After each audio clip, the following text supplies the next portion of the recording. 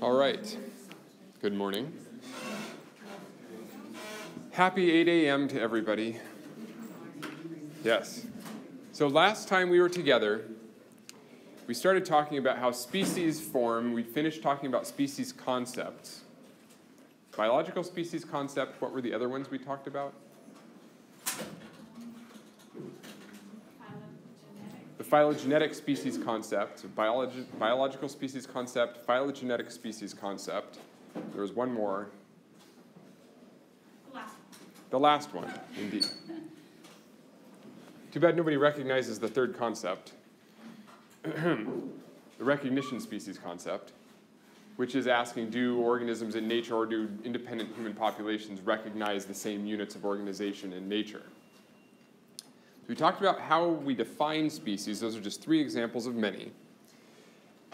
And now we're starting to look at what happens every time there's a split of a branch on a phylogenetic tree. What's actually going on in that population at that time that causes one species to split into 2? That's the big question of speciation in evolution. So this is all a brief review from last class. So there are a number of ways that a single population or a single species can start to diverge. For a population, for a species or population to divide into 1 or more groups, 2 or more groups, and for each of those groups to start taking on new characteristics. So you can imagine you have a single population, and at some point in time, somehow, that population divides into 2 groups. We call those groups A and group B. So what we want to know is, what is that boundary? What is the condition, what's the force that breaks one species into multiple species, 2 or more? We discussed last time there are a couple of sort of classical examples that you've heard of before, like a mountain range divides a species, or a canyon or a river divides the species, some sort of geographical barrier. That's the easiest sort of conceptual one to think about.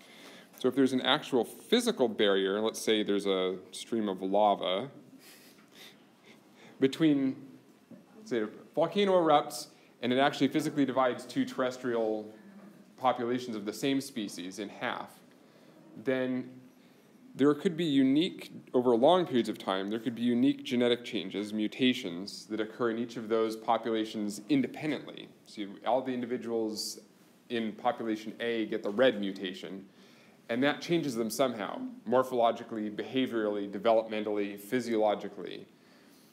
And that in that southern population, population B, they get some different random mutation that makes them slightly different from the individuals in population A. So at one point in time, they were all the same species, but now they're starting to accumulate genetic differences. And if those genetic differences lead to reproductive isolation, as it says here down on the bottom, then those mutations could cause speciation. Populations A and B no longer can interbreed if they're brought back together in nature. They have inviable or infertile hybrids. They're different species. And we'll go through this process a bit more in detail next class. I just wanted to introduce this concept. The search for the mechanism or the force that causes speciation is trying to understand, how do you keep 2 populations separate, either in time or in space or in some other manner, long enough for these mutations to accumulate separately in 2 species, or in 2 populations. And then people like me, geneticists, try to figure out what are the genes that those mutations are in. What are the mutations? Why do they cause hybrids between populations A and B, or species A and B, to be infertile or inviable? So that's the big story of speciation genetics. And last time we came up with the short list of, this is the last review slide, this is the short list of what are the ways that you could imagine prezygotic, that is before fertilization happens, what causes individuals from populations A and B not to be able to reproduce and have offspring. So we've got physical, so we could have physical barriers, geography in other words. So any physical forces that keep individuals, males and females, from two different populations apart could cause prezygotic reproductive isolation. Anything that happens during or before the act of fertilization itself. So there could also be, we discussed, physical reproductive isolation, that is the shape of genitalia or the size of genitalia. So genitalia morphology, which is a classic way, and there are more and more stories of this happening in lots of species, where in two sister species, they can't physically reproduce because their genitalia shape has evolved so that they can't physically reproduce. So the morphology of genitalia.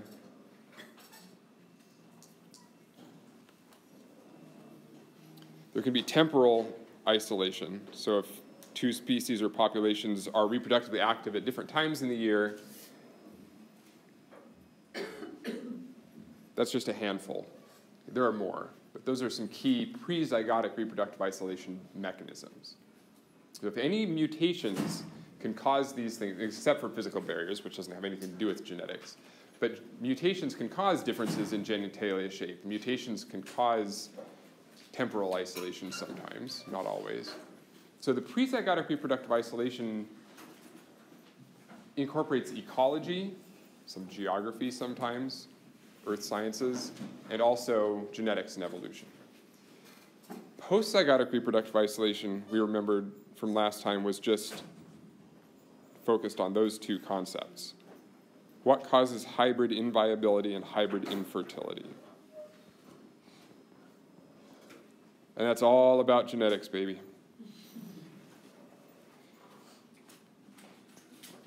So after fertilization, post-zygotic reproductive isolation, after the sperm and the egg have fused, anything that causes the hybrids, the offspring, to be dysfunctional at that point is purely to do with what genes were contributed by the mom and what genes were contributed by the dad at fertilization, and why, when they're combined together in one embryo, do those genes not work together properly.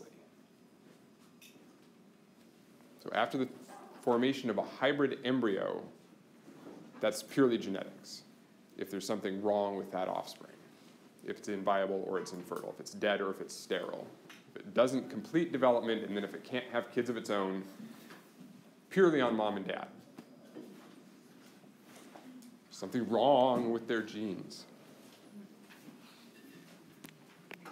So today what I'm going to do is I'm going to show you some examples, case studies of prezygotic reproductive isolation. So hopefully you'll have at least one story that you'll remember that underscores these types of prezygotic reproductive isolation. We'll talk about physical barriers next class. We'll talk about post-zygotic reproductive isolation starting next class as well. So today, basically, it's focusing on prezygotic reproductive isolation. What are things that keep two individuals from mating in the first place? From the sperm and the egg getting close enough together that they actually fertilize. So that's where we're headed today. Any questions?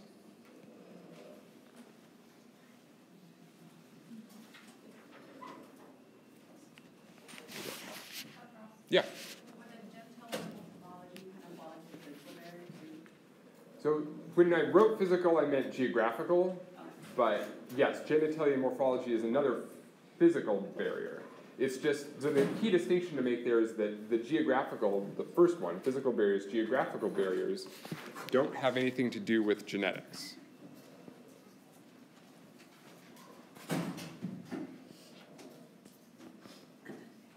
And that has to do with earth sciences, whereas genitalia morphology presumably has a genetic basis.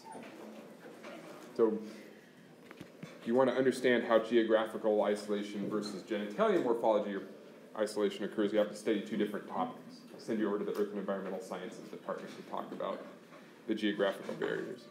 Where would you categorize the gametic incompatibility? So gametic incompatibility is, in terms of characterization, prezygotic, because, and we'll go through an example of gametic incompatibility today, just briefly. but it's when the sperm and the egg touch, but they don't fuse. So if the sperm and the egg can physically approach each other, but fertilization doesn't happen, that's going to be incompatible. Right, so is that like a morphological issue then, or what would you consider it to be? Because I know there's, the genitalia morphology, but... It's a genetic issue. Yeah. So we'll talk more in detail about that. So I'm going to start first with prezygotic reproductive isolation. And for this, I have to switch to the laptop, which means these videos are not going to be recorded in the lecture notes that I record.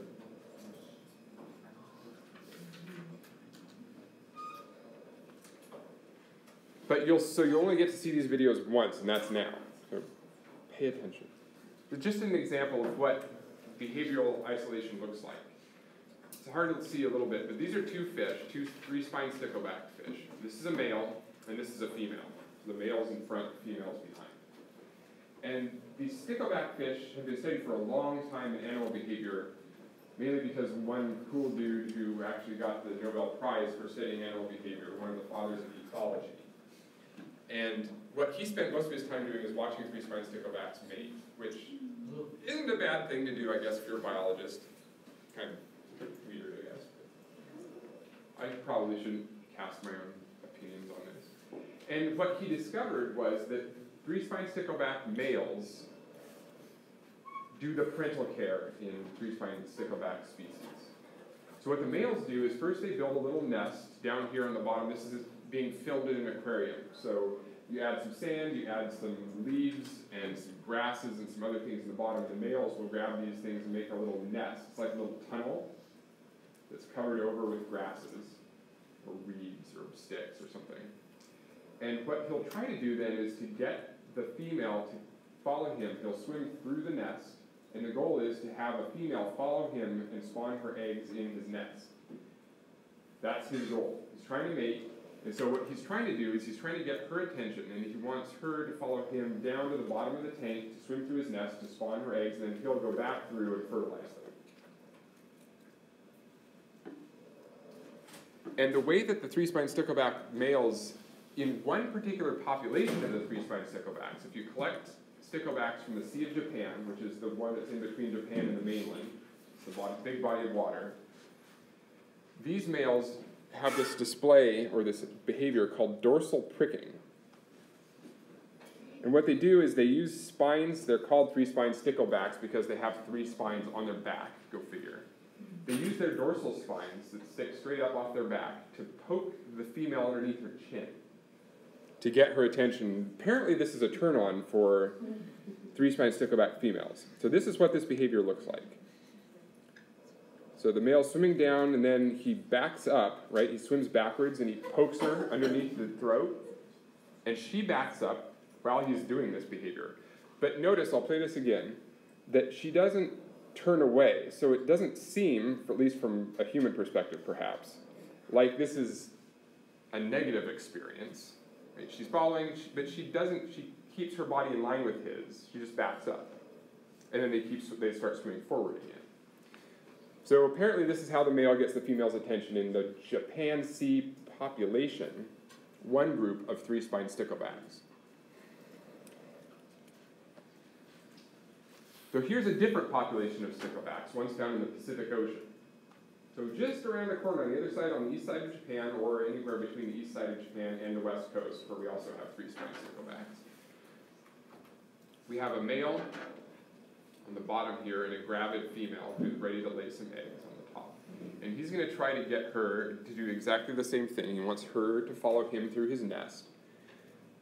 But the Pacific Ocean males, for some reason, which people are still trying to understand the genetic basis of, don't do that dorsal pricking behavior as strongly. They still do it, they just don't do it as fiercely as males from the Japan Sea population. So let's see what that looks like. So see if you can catch where he does a little bit of that behavior. So right there, he pokes her just a little bit underneath the chin, and that's it. So you blink and you missed it. So here it is again. So right there, he pokes her a little bit with his dorsal spine, and that's it. But again, the female doesn't swim away. She apparently doesn't find this offensive. Now the question is, what happens when you take a Japan sea male who does the intense dorsal pricking display, and you put him in a tank with a Pacific Ocean female who doesn't expect that sort of aggressive behavior? She's used to the gentler, kindler Pacific Ocean males.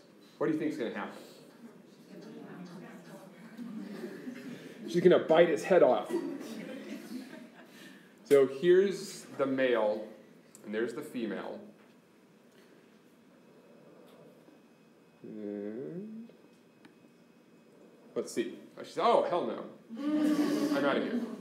And I know that's a very short video clip, but the postdoctoral scientist at the time, Jun Katano, who took all these videos studying their behavior, recorded lots and lots and lots of these behaviors. And most of the time, a Pacific Ocean female would escape, is what this behavior is called, from a Japan sea male that was trying to mate with her.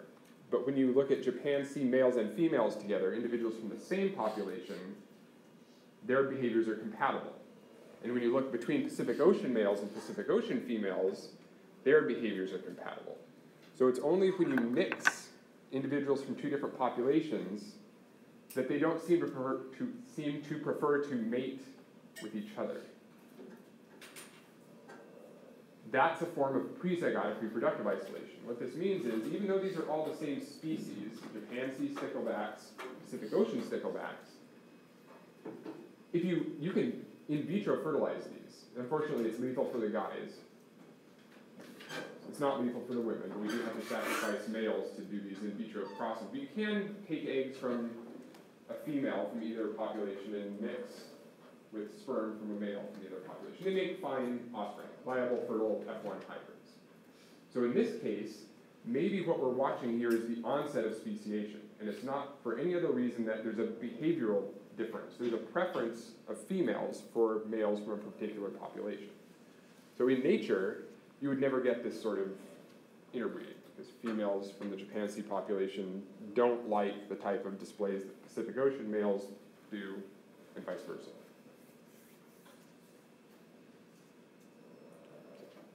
One example of prezygotic reproductive isolation, behavioral differences.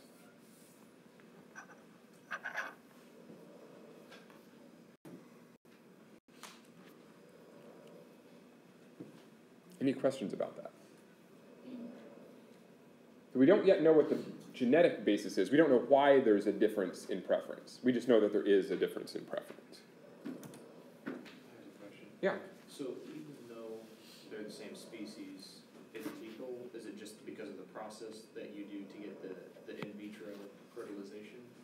So the in vitro fertilization is only because we have to kill males to take out their testes and mince them up and then put them on embryos. Yeah, I know. Just telling it like it is.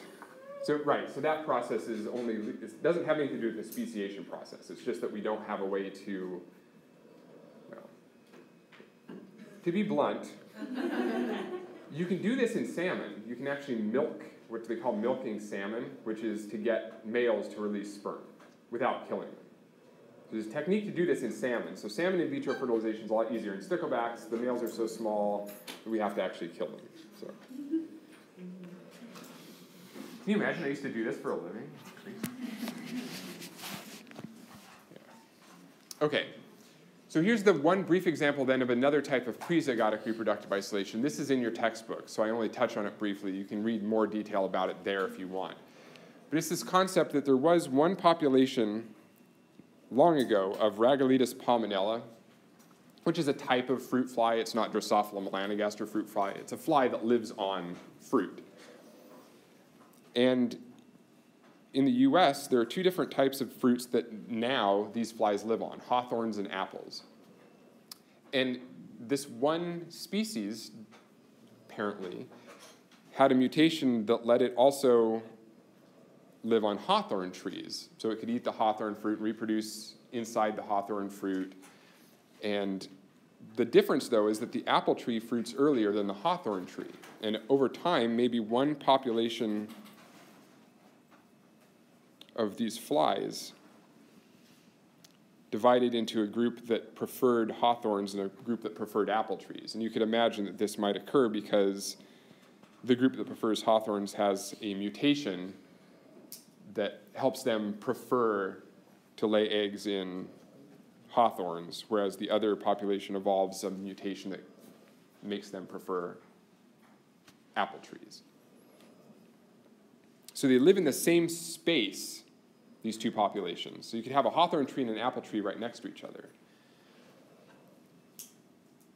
But when these two populations start reproducing on different fruits that occur at different times in the season, apples versus hawthorns, then those two populations can become reproductively isolated if they evolve to reproduce at different times of the year because of the fruit that they live on. So here the evolutionary pressure is the substrate that they use for reproduction, the fruits that they lay eggs in.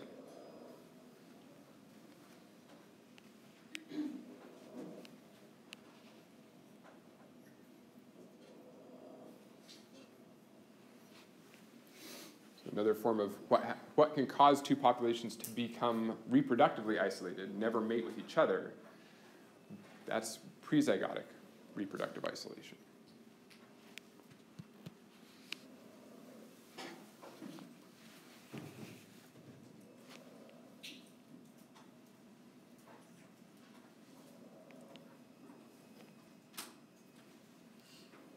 Other ways that you might not be able to mate with another population.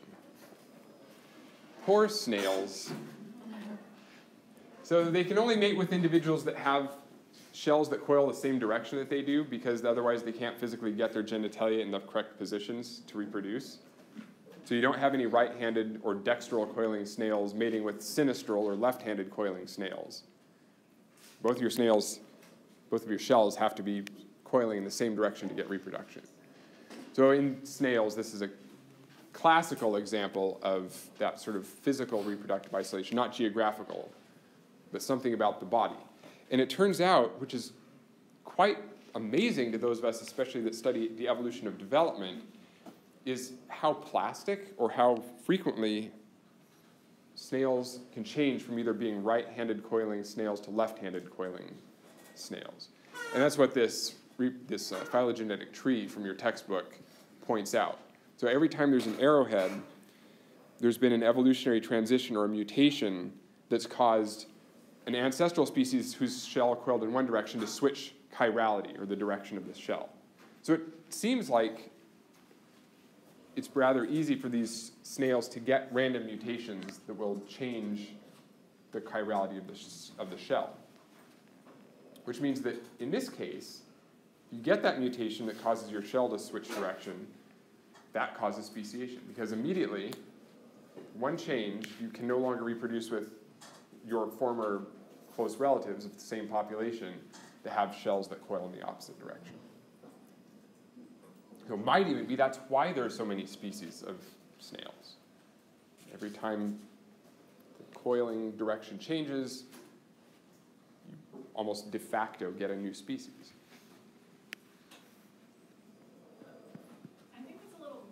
Oh, sorry, go ahead first, Francisco. In vitro, like fertilization with those types of snails? So good question. Have they done in vitro fertilization with these snails? I don't know.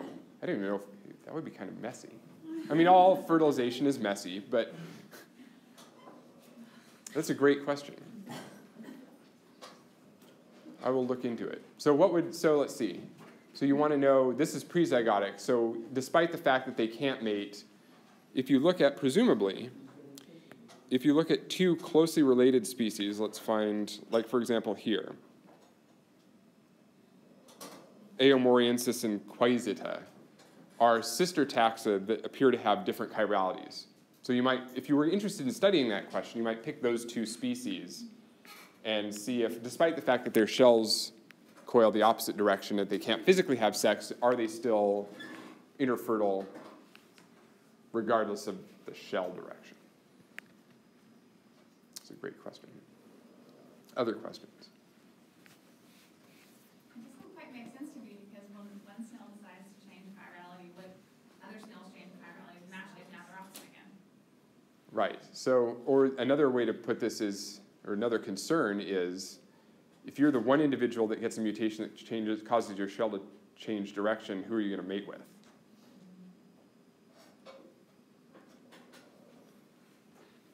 Brothers and sisters, usually. So you might imagine that that a parent gets a mutation that causes her offspring all to have opposite coiling shells. So then at least you've got brothers and sisters you could mate with. Woohoo! But this is one of the main concerns about a lot of evo-devo, the evolution of development. How does developmental change occur when only one individual starts out with that mutation? So that's a great question. Fortunately, at least we can rely on the fact that we observe this occurring multiple times in snails to show that it does happen. We're just not sure of the details yet. How really, I mean, I suppose I have a lot of snails that live on my house. I should probably just go watch them. Yeah, maybe not. I have other reasons I'm interested in snails, but that's because worms tend to live on snails. Go ahead. Could you elaborate a little bit more about the evo-devo concept? Okay, so can I elaborate more on the evo-devo, or the evolution of development concept? So evo-devo is a subdiscipline of evolution that studies how body plans of organisms change over time. And that's basically what this is. So this is a case of you have an ancestral population that has a particular body plan, and what genetic changes cause that body plan to shift or change. And in this case, what I'm talking about, as I mentioned, was the direction of the shell coiling, which isn't a major transition in development, but it does represent a developmental change. So something genetically is different about the snails whose shells coil one direction than the ones that coil the opposite. And what, for example, just briefly, one example of a question that you might ask if you were an evolutionary developmental biologist is, every time you see this transition, so in every one of these arrowheads where there's been a change from left-handed to right-handed coiling or the other, might it, for example, always be mutations in the same gene? That is there only one way to make a shell coil the opposite direction? So every time you see this transition in evolution, is it always the same genetic basis? Is it always the same mutation, or at least a mutation in the same gene? Or are there lots of different genes that could be mutated, any of which could cause a snail's shell to coil in the opposite direction?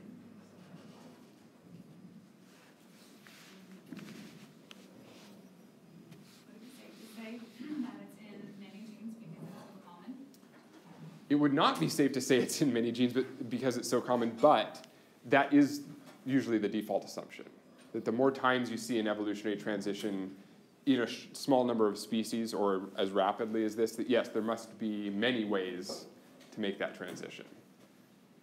It's not always the case, but yes, that's a good starting place.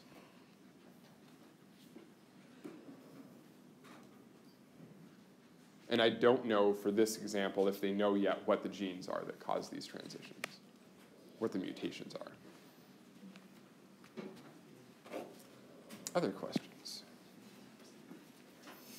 Okay. So all ways to keep individuals from mating with each other. Oh dear, yes. So now we start talking about genital shape differences. And you know, it's really hard to find good pictures of insect genital shapes on Google. That would not be good to look at. No, it's fabulous to look at, but you just have to make sure no one's paying attention to your search term. Fortunately, within the last year, this fabulous new paper came out that does actually provide me with some pictures of fruit fly genitalia to show you this morning.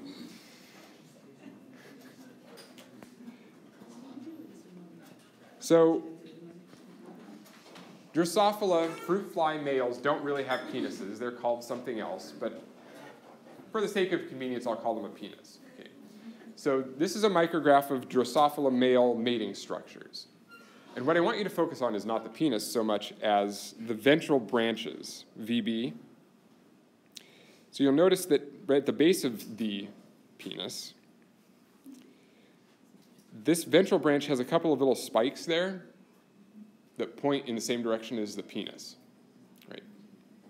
So like in humans, the penis inserts into the female Drosophila to transfer sperm, but look at the difference between different species. So in panel B here, we have a blow-up of just the ventral branches. Right? So the AD, or penis, goes up in this direction from panel B. You just don't see it. So they're not as spiky here, right? Drosophila santomea has a very smooth, curved ventral branch, whereas a close relative, Drosophila jacoba, have these sort of spikes. And the hypothesis is that this causes some issues with reproduction when you mate Drosophila jacoba and Drosophila santomea together, because it turns out that the female reproductive structure, the vagina, in other words, although it's not called that in Drosophila either, in Drosophila jacoba has a shape that fits the shape of the ventral branches of the Drosophila jacoba males. And you don't really see that accommodation in Drosophila santomea females. Right? So there's a difference in shape here in the female reproductive tract that seems like it's co-evolved with the shape of the male genitalia. So what happens if you take a Drosophila jacoba male and mate him with a Drosophila santomea female? There's some damage that occurs because these ventral branches actually physically injure the female reproductive tract during mating. At least that's a hypothesis that's being tested. And so these sorts of differences can cause females, you might not be surprised to learn, not want to mate with males from other species when their genitalia don't physically fit well together, when there's female harm. So this is one way of getting prezygotic reproductive isolation. If two different individuals from two different species can't physically copulate, then of course you can't have any offspring. They're two different species. Bless you.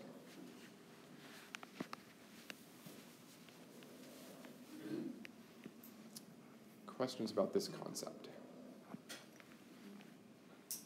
And there are lots of examples of this. It's just hard to find pictures. But lots of mentions of this, at least in literature. Yeah? So then, I'm sorry, could you explain one more time the difference between this example and the snail example? Okay, so in the snail example, right, so what's the difference between the snail example and this example? In the snail example, the male and the female can't actually get their genitalia in the same location to even try to get insertion, I assume, in snails. I don't know exactly how snails mate. The difference here is that you could actually get the male to insert a penis, or a Drosophila penis, inside the female, but that harms the female. So this gets a little bit closer to reproduction, or to fertilization anyway, than the snail example, where they can't even get their genitalia in the same general area in proximity. Yeah. What's the difference between F and F, like the top row and the bottom row? Okay, so the bottom row is showing, so the question is, what's the difference between this row and this row? The primes. So there's B and there's B prime, there's C and there's C prime. What they're doing in these bottom rows is they've just added these black dots. So what they did was they were interested in understanding the genetics of the change in the structure of the ventral branches. So these black dots show landmarks that they used. So they measured the genitalia of many males to describe the structure, the shape. And so they're just showing the 5 landmarks on every male that they used to look at the morphology, the shape of the genitalia. And they tried to do some genetic mapping to find the genes that are responsible for the changes in the shape. So that was the main point of this paper, which is relatively unimportant to us for the speciation purpose. Yeah? When you say that it does female harm, my question is, there's like F1 hybrid and BC progeny. Even though it does female harm, is it still possible they have viable offspring? Correct. So it is still possible that they have viable fertile offspring. The question is, does this reduce crossbreeding enough that it could eventually cause speciation? And I'll show the next and last example I have to show is maybe an even better, well, I'll let you decide if it's a better example of this same sort of phenomenon. Definitely we talk about female harm in the next example, unfortunately. Does it cause mortality to the female level? I don't remember in this case if it's actually mortality or if it's just preference not to mate with the males because it's painful. Could it also But possibly damage her reproductive? Yes, absolutely. So she can't mate with even those. Correct. So the degree of difficulty that this provides a female who's tried to mate with a male from another species could vary. So it could just be she learns not to mate with those males anymore because it's harmful. It could damage the reproductive tract and prevent her from mating with other males of her own species or from different species, or it could lead to lethality. So it's the whole gamut. And there are examples with different insect species and other species of the evolution of genitalia shape that run the whole gamut. So there are cases where it's lethal to the female if she mates with the wrong males. There are cases where it just damages the reproductive tract. Does it damage it so much that she can't continue to reproduce? That's possible. Oh, okay. Yeah. So it is possible that it damages the reproductive tract enough that a female would no longer be able to reproduce. Certainly no longer be interested in reproducing. So I saved the best for last. My favorite topic, the Caenorhabditis worms. And I just need to give you a brief background on sex and reproduction in worms. So as I've told you before, the species I work with, both C. elegans and C. briggsii, have hermaphrodite individuals instead of females. So here's a hermaphrodite individual up top. And she produces oocytes, eggs, and she also produces her own sperm. So the sperm in Caenorhabditis reside in the spermatheca, the sperm room from Latin. And so the sperm hang out here, and these oocytes get born here at the end of the gonad, and they migrate down the ovary, and they become mature primary oocytes down here, these big fat oocytes. And what the oocytes do is they just move down this tube, the gonad, and they run smack into this pool of sperm, the spermatheca, where all the sperm are located. So you can't help but self-fertilize if you're one of these individuals. So your oocytes just move right through this pool of sperm. And then after fertilization happens, those embryos now, fertilized eggs, embryos, accumulate in the uterus, and eventually they get laid through the vulva onto the substrate, wherever the worm's living. But it's not just hermaphrodites. There are males. And so the males can mate with, inseminate internally, hermaphrodites to produce cross offspring. And the way that the males do that is that they insert a spicule, which is a hard, not bone, but it's a hard object, maybe cuticle, that is pretty sharp looking under the microscope. I'll show you one someday if you want to come up to my lab and I can try to show this to you. Worm mating. But he inserts the spicule through the vulva into the uterus and then internally fertilizes the hermaphrodite. Then the sperm crawl into the spermatheca from the uterus, and then they wait there with the hermaphrodite's own sperm and fertilize eggs as they come down the tube, the gonad. Okay. So hermaphrodites can self-fertilize. Males can internally fertilize hermaphrodites as well. So there is mating. That's the point. And because that spicule is kind of pointy, there can also be female harm in this case. So if you have a really aggressively mating male, he might damage the female somehow when he's trying to insert the spicule into the vulva. And this is because worms are kind of clumsy. They don't have eyes. They can't see what they're doing. So what the male does is the male's tail has a different shape. The male's tail is basically like its hand. It's got a lot of sensory neurons in it. So the male rubs his tail along the body of the hermaphrodite until it senses a vulva. And then it just sort of tries to stick its spicule into the vulva until it succeeds, and then it inseminates the hermaphrodite. So I would not want to be a hermaphrodite Caenorhabditis, and if there are males around. Thanks. So this is a paper that I want to show you a movie from and a few figures from that was studying, again, just like the Drosophila case, what happens when you take individuals from different species and use males of one species to try to fertilize females for another species. So we're talking about two different species here. One is Caenorhabditis briggsii. That's a species that has hermaphrodites. So that's the hermaphrodite symbol, part male, part female.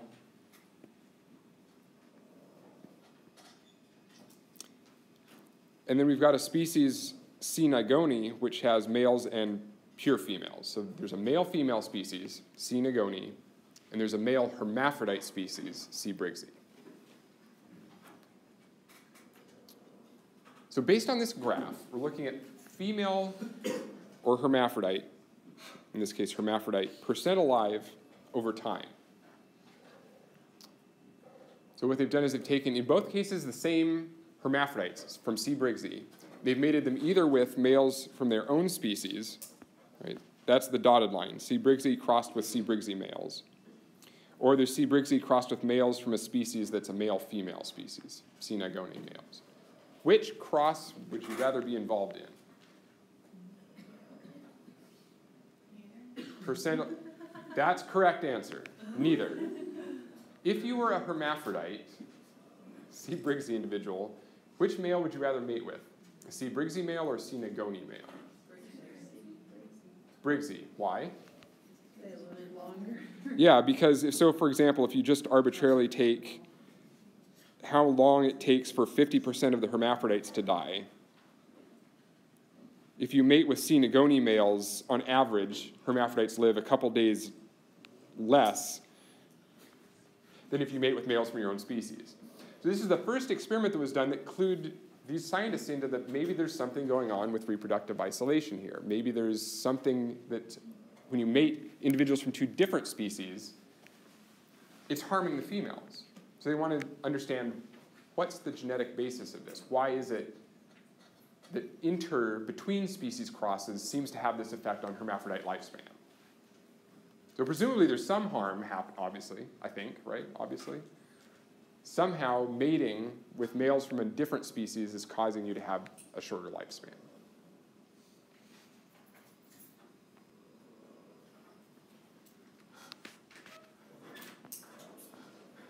So here I just want to focus your attention not on this whole thing. We're going to look at 3 different panels. So up here on top, panel A, what they've done is they've taken the males and they've stained their sperm with a fluorescent dye so that we can see where the sperm are after a male has inseminated a hermaphrodite. So all of that light punctate glow are the location of the sperm. And what they've drawn up here, this sort of partial circle in white, is the location of the uterus. And that's where we know that the sperm should be. They're in the spermatheca, which are on the edges of the uterus, or they're around the fertilized embryos. So what they're trying to point out is that's where we expect to see sperm, just in the uterus and the spermatheca. And that's true for a cross between C. briggsii males and C. briggsii hermaphrodites. And when they do the same thing in panel B, and they look at where do you see all of the sperm after fertilization of a male and a female, they're all right there inside the uterus, where you'd expect them to be. Now look at panel F, where you've mated a C. briggsii hermaphrodite with a C. nigoni male. That was the bad one, right? The one that causes females to live less long, down here. Where do you see sperm? All over the place. Well put. The sperm are not behaving nicely. They're not orderly. They're not staying in the uterus. They're actually traveling up the reproductive tract, away from beyond the spermatheca. Uterus, spermatheca, they're traveling up the gonad.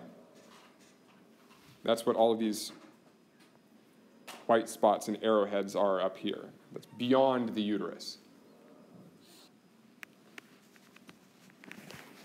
I'm going to skip this slide. Don't worry about this slide. It was just some control experiments that they were doing. They are important, but not immediately. We'll go back to one more video. So this might be really hard to see, so squint. There's an arrowhead here. And what they're doing is they're looking at one particular cell. So see if you can see this. That arrowhead's going to move along with the cell. We're watching one cell move over time. It's really hard to see. But you can see it here at least. It's made a depression in the cells of the hermaphrodite. So I'll play it one more time in case you want to try to spot this again. I know it's subtle.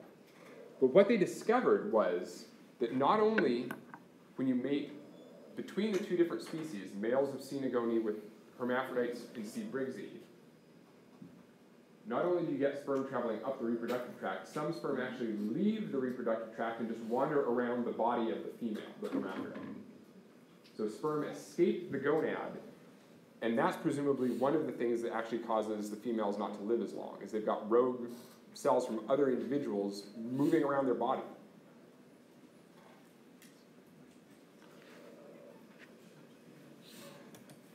And that's only something that happens when you mate two individuals from two different species in this case. That's not true of every interspecies cross, I should have said. It's in this specific pair of species within this one genus, Caenorhabditis.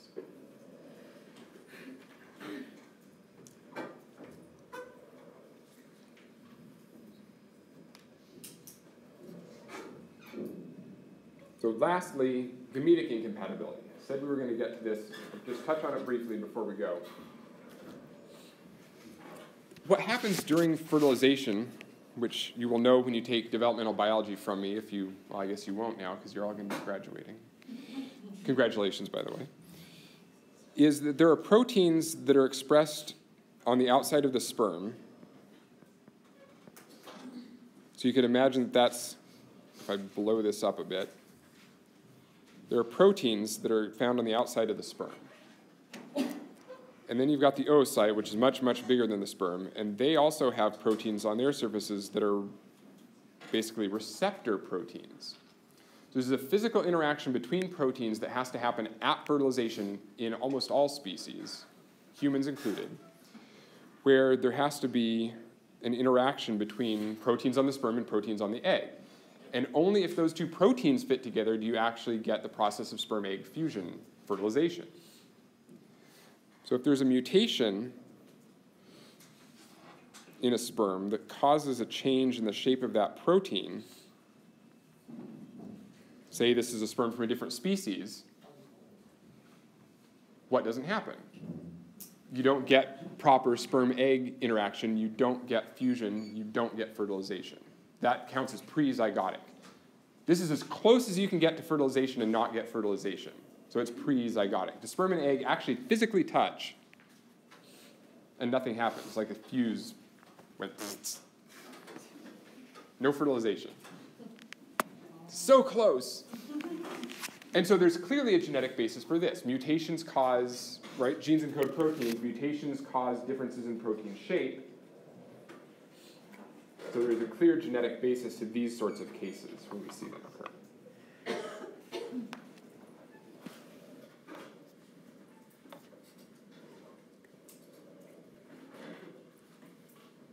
I'm going to skip this next slide, which is also in your book, so you can look at it if you want another example of gametic incompatibility and how it's been studied.